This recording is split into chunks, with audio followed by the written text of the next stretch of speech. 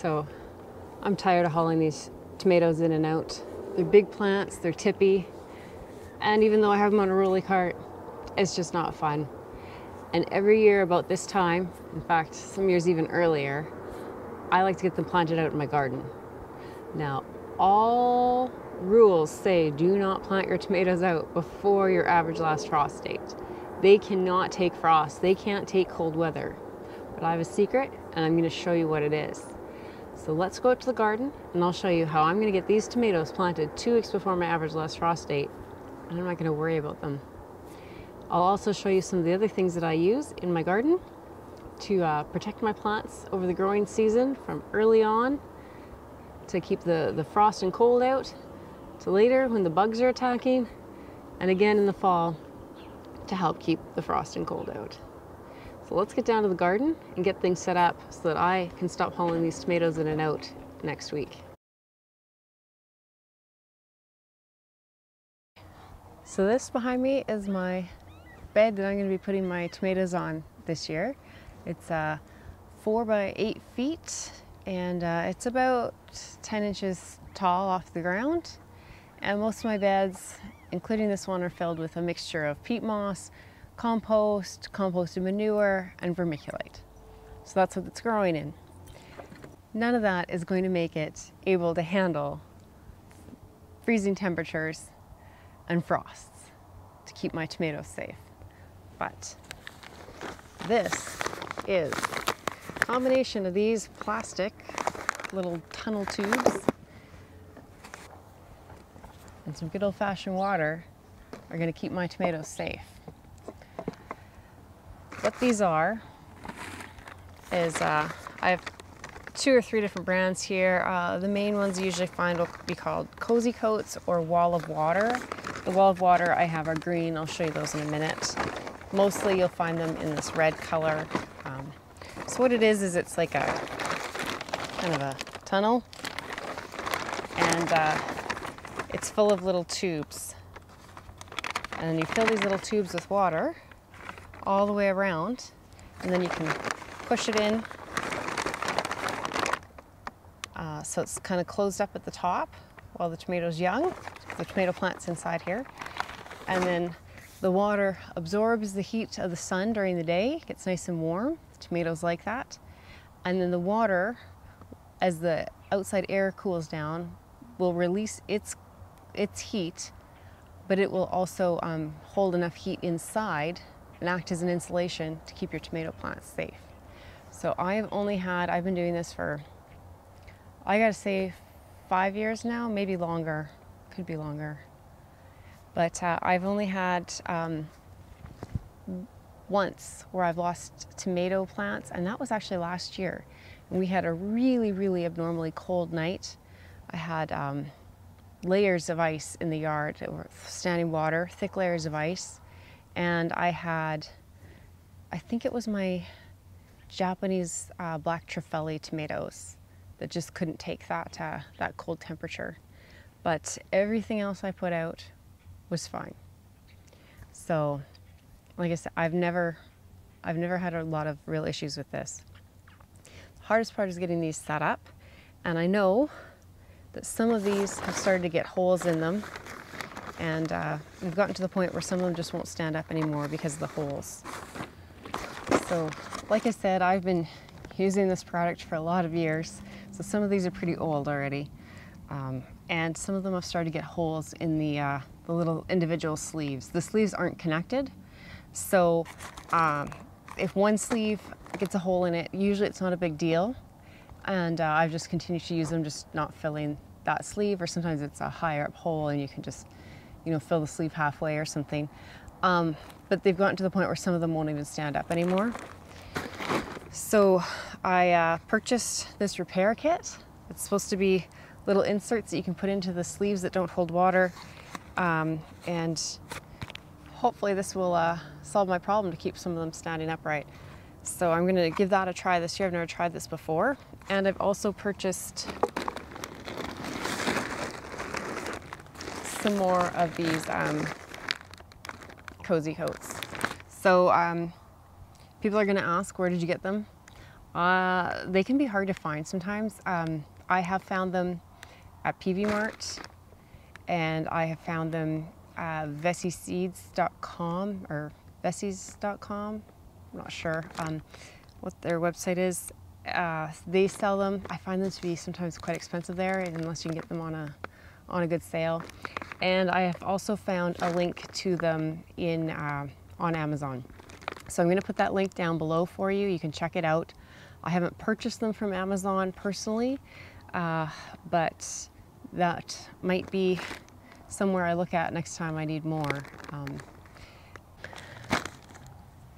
So I'm going to get these set up. I'll show you one, just so you can see how really easy they are to set up. And I'll maybe, when I find one that I need a sleeve in, I'll show you how that works too. I've never tried those before. I'll look and see if I can find a link. I didn't look for a link. I'll look and see if I can find a link for these repair kits too. But we'll get that one set up, and then while I'm doing the rest, I'll let you watch a little tour video of some of the other things that I use in my garden here to combat the insects and the weather, and just see what I do, because it's good to see what everybody does to help protect the gardens and get as much out of them as they can. So let's get one of these set up. What I find works well for this when you're setting them up is to stick a pail or an old pot or something in the middle, just to help keep it a little bit stable till you get some water going in there. And then I want to make sure that my sprinkler lines are in the right spot, because once you get these going, it's kind of difficult to get them moved around. So I've got my bucket in there, and then you can use a watering can with an open nozzle on it, or I find using a garden hose works well. I'm going to put this on the full setting, and I have an adjuster so I can adjust how fast or slow it comes out, so I just kind of work my way.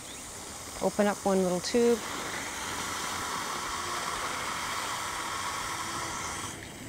and fill it up, and then I just kind of work my way around. Some of these brands you can kind of move around easier. Some are kind of seamed up higher to the top.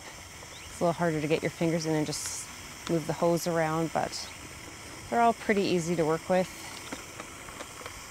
If you don't have a bucket or something in the middle, I find it's best to go do one side and then kind of go across, do the opposite side, and then, you know, in the other kind of four corners, as it were. And that helps to kind of make it a little more stable so you can work your way around. But since I have a bucket in there, I can just go in a circle.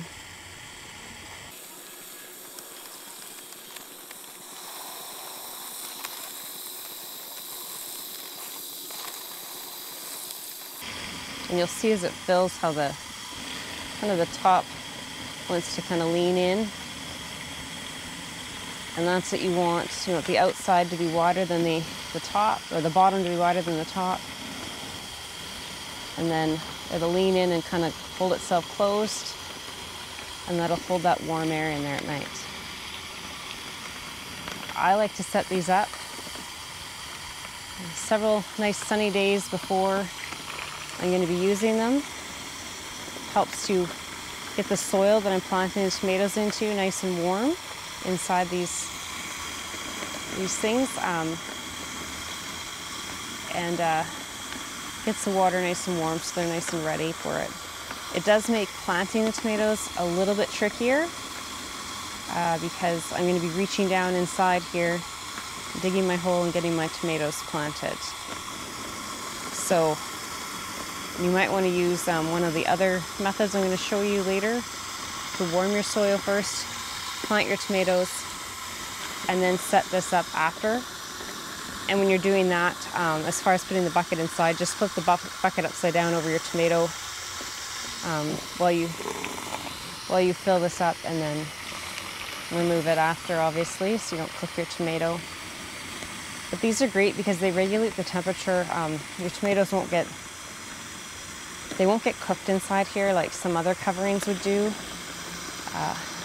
Even on really, I mean, I'm in Saskatchewan, Canada. We don't get crazy hot weather like some of you do down in the south, but you know, even on hot days, these don't usually cook. So then I would pull this out, and you see how it just closes up, and you can get a clip to just hold them shut or tie some string around, or lots of times I'll just kind of squeeze some of the water out, and then they'll usually stay pretty tight together. I usually take these off after all risk of frost, a few weeks after my average last frost date. But some years I have just folded them down, you know, let the water out halfway and just folded the sides down, and it gives a good protection for the plant, and you know, helps to keep things nice and warm through the summer, which in our climate here, like I said, southern Saskatchewan, that can be something that's needed throughout the whole season.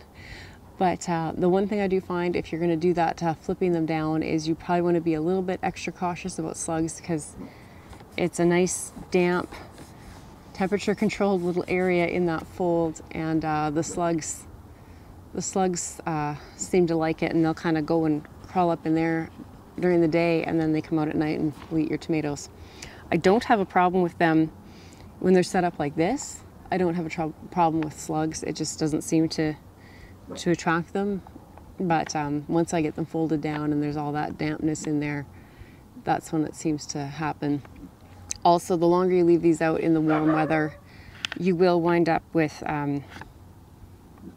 some kind of slimy algae growth happening inside these tubes here. So that's something else to consider when you're thinking about whether you want to leave them up for the season, fold it over, or if you want to just take them right down. But that's putting one up. Like I said, when I come across one, and I know I will, where one of these tubes just doesn't hold enough water anymore, I'll show you how those sleeves work, and we'll figure that out together. But in the meantime, I'm going to keep filling these up, and you don't want to see me do this over and over again.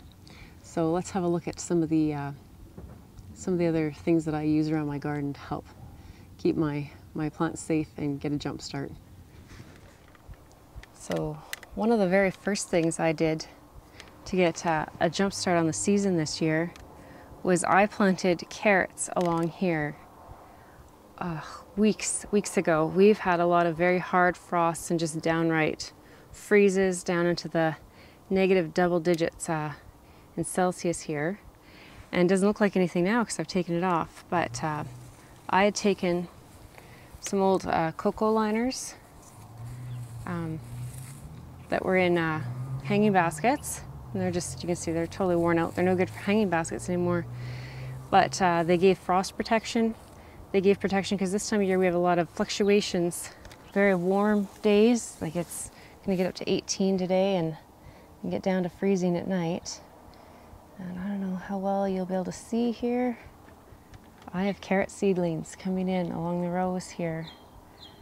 There's other rows that have them further along.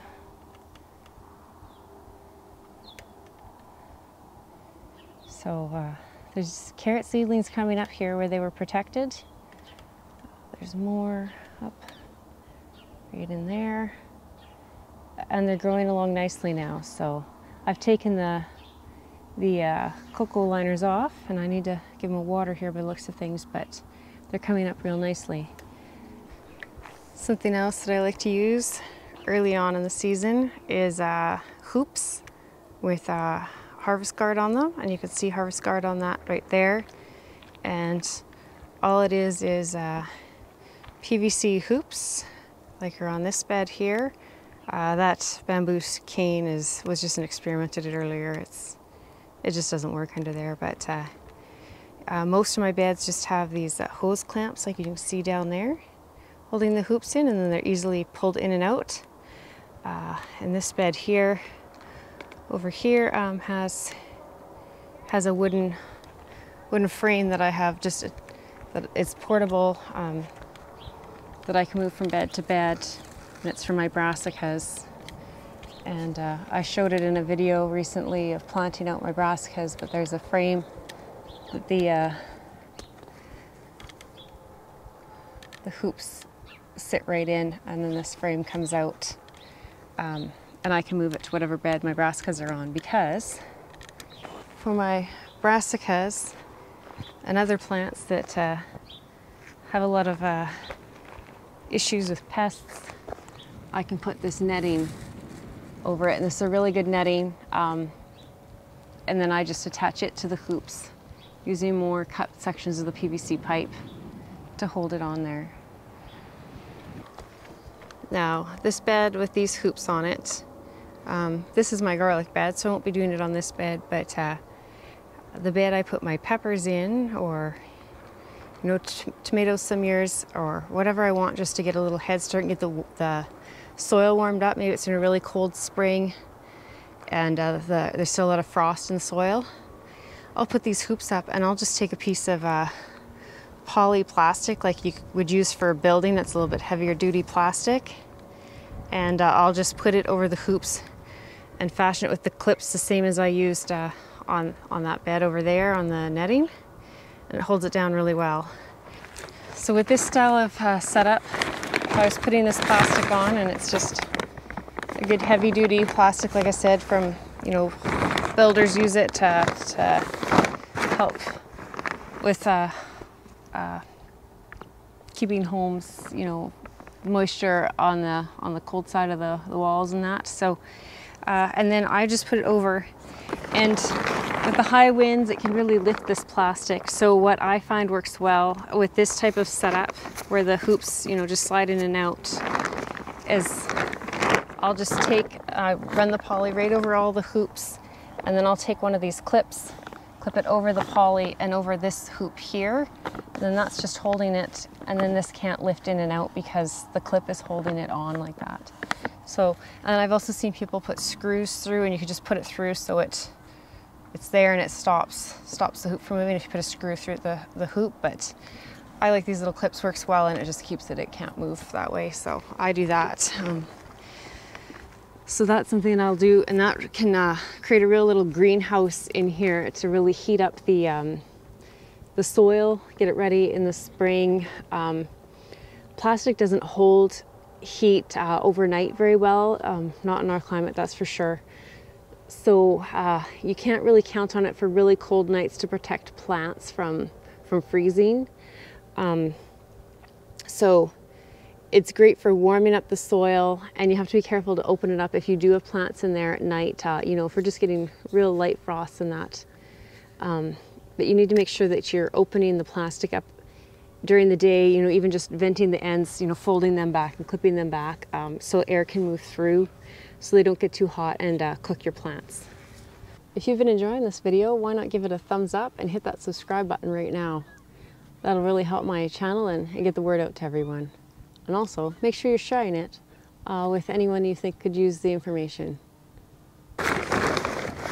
So something that I'll do, if I'm using the poly plastic over these tunnels, but it's going to be getting cold at night, and I'm trying to keep the heat in a little bit at night, something very similar to using the cozy coats is I'll fill these 4 and 5 gallon type jugs up, and I'll fill them with water during the day so they can absorb the heat of the day. I'll put them in under the plastic around the plants and try and protect the plants that way, and then they'll do the same as the cozy coats, is help to release some of the heat from the water at night, to help protect the plants a little bit. And it actually can do a pretty good job of giving you a little bit of protection for some cooler nights, if you get an unexpected cold night late in the spring or early in the fall. If you can get organized to get that done, it can go a long way to helping your plants. You don't even have to have the plastic over, or you could even do some of the harvest guard over, or just have just this around the plants, and it will still give some protection. But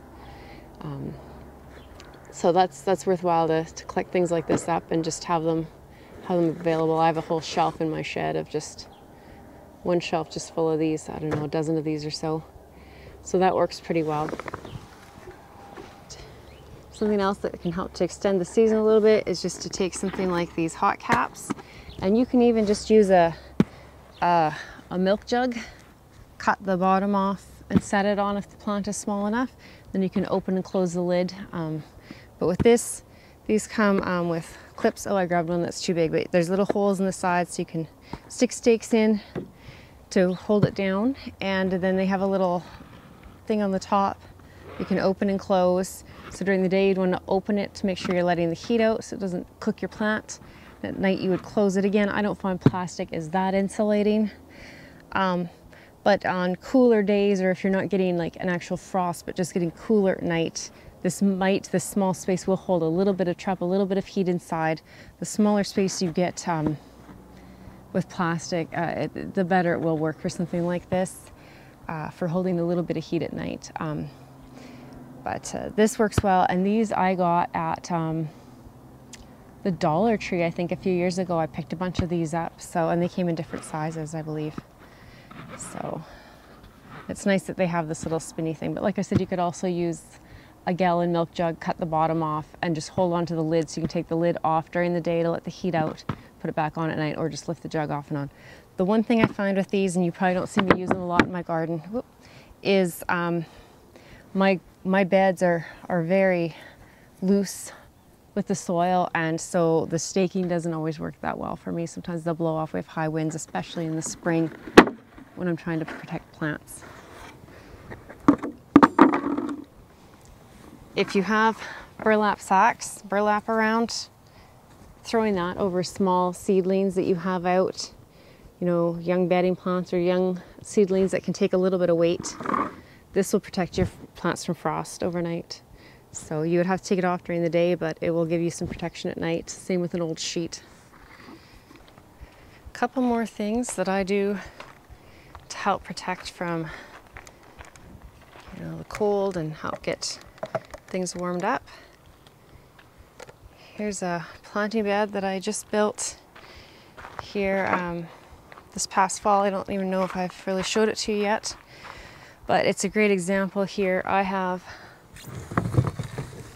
a large sheet of plexiglass, so I can pop that over top and it creates a greenhouse effect in there. So I actually had the soil warmed up. I could have been planting here a long time ago, and it's really warmed the soil up well for me, and I could use it to give my plants a little protection. It doesn't go end to end, so I could put a board across the end, or I have a smaller piece I could stick at the end, and then it's easy to just lift off during the day. I can even just prop it up if I want to just let a little bit of heat out, have it like that. So that works well too. Here is a little pop-up little greenhouse that I have, and it's pretty handy. It doesn't quite fit my 4x8 beds very well, but these new raised fabric beds that I have are the perfect size to put it over. And I actually used it inside my cold frame this year just for a little extra protection. Like I said, plastic doesn't totally hold the heat in, but if you get a couple layers like this, it'll go a long way. So this little greenhouse has doors that open all the way down and around. So there's two that I can open right up on there. And it has little spots to stake it down. And then it has some strings there on both ends that you could stake. And then if you're worried about pests, but you want to vent it during the day, you could leave the doors closed. And there's two windows on this side of it with a mesh over top that'll keep the insects and pests out, but still allow some heat to escape so you're not cooking your plants during the day when the sun's shining in. I don't actually have anything growing in here right now. I was just checking to see if it would fit. And this folds up flat. I'll show you the bag it's stored in. So this big tunnel that I believe is about 3 feet by 6 feet, it has hoop legs that come around and they fold into a circle, and then it just goes into this bag, and it's flat like this. It goes back in really easy. The zipper goes, you know, halfway around the bag, so it opens up really wide. It's really easy to put this back away and store. I've had this for years. And for pest control, these little hoop tunnels work well. I have two different tunnels here. I have this one here, it has a little bit larger netting on it, and then this one back here is a fine mesh. They're made by the same brand. You can actually get these with Harvest Guard on them as well, I believe. And they come in a few different sizes. This is, what do they call it, like the giant size or something.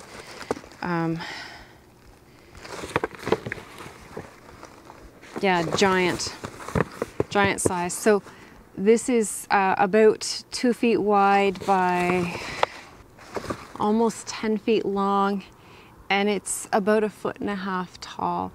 And these, like I have it condensed right now. There's little metal hoops that hook into the ground here, and you could spread them out quite a distance. I just have it condensed here to fit on my fabric beds. They have a little drawstring at either end that you can open this right up and get right inside, and then tuck it away. And they're actually handy because you can just push it up to work in the bed as well and access your plants, and then just tuck it back down and secure it down to keep the critters out. So it works good to keep, you know, birds out or rabbits out. It keeps, this one doesn't work as well for some insects, like flea beetles will still get through here. It'll keep your cabbage moths and things out. This one will keep carrot flies, flea beetles, pretty much anything out. It's a very fine mesh, but they still let the sun through, and they just store in these little bags here. The green one I've had for several years. I've used it quite a bit. The yellow one is brand new to me this year, but it seems to be just as good a quality, made by the same company, and I really like these. And then of course I have my cold frame that was new to me last spring, and it's been really nice. It's a great place to put some of those plants that are fairly cool hardy but still need a little bit of protection, or that I'm wanting to harden off. I'm using it mostly for things that can stay out overnight but maybe aren't quite ready to be out in the ground yet. But it's worked really well for me. I'm very happy with it. If I was going to buy one again, I would probably buy, I don't know, I might buy a more permanent style greenhouse, but for now this works for me. I can move it. I've actually changed the direction of how it was oriented from last year, and I was able to just pick it up and turn it around on my own and anchor it back down. It has great anchoring system, stays together. I took the plastic off over the winter because we get a lot of snow here, but it has a big door that has 2 zippers that'll come down easily, and it has a window with mesh in it that opens at this end and at the other end.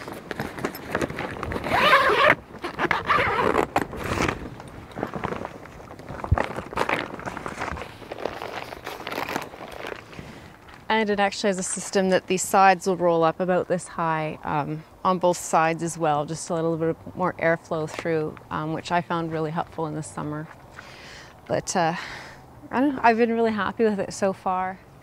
So here's one that's leaking. I don't know if you can tell in the frame there, but this is full. This one is empty down to here, and I'm going to fill it up so you can see.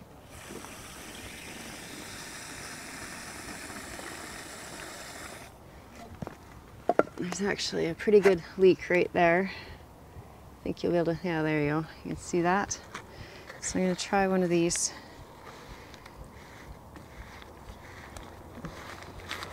You know, these repair sleeves here. So they're just clear. I pulled one out, and as far as I can see, there's no real instructions on how to use them, but I'm guessing it's not that complicated. But I'm thinking,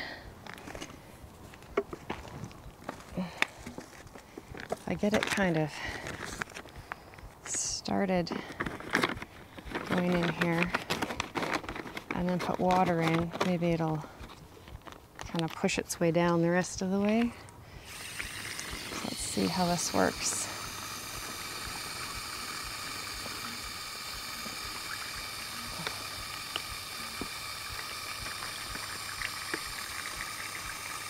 So there it's sinking in and pushing the other water out. Just pushing the water that was in the tube at the bottom out that hole there and sliding in there. The plastic, I don't know if it's as thick as some of the newer ones, but probably doesn't need to be because it'll have this other outer layer to kind of give it a little bit of protection, but it is pretty thick. It's similar, but I don't think it's quite as thick. So I've never used these sleeves before. We'll see how they work. That went in there pretty good. I wasn't sure how that would work. So I had some that were really falling over last year and a couple that maybe are like that. So it looks like I wound up with 2 here that are really falling over and lopsided. I think they both have a tube or 2 that are not holding much water. So I'll try some of those in here as well. And like I said, I've never used those repair sleeves before, so I don't know how well they'll work out.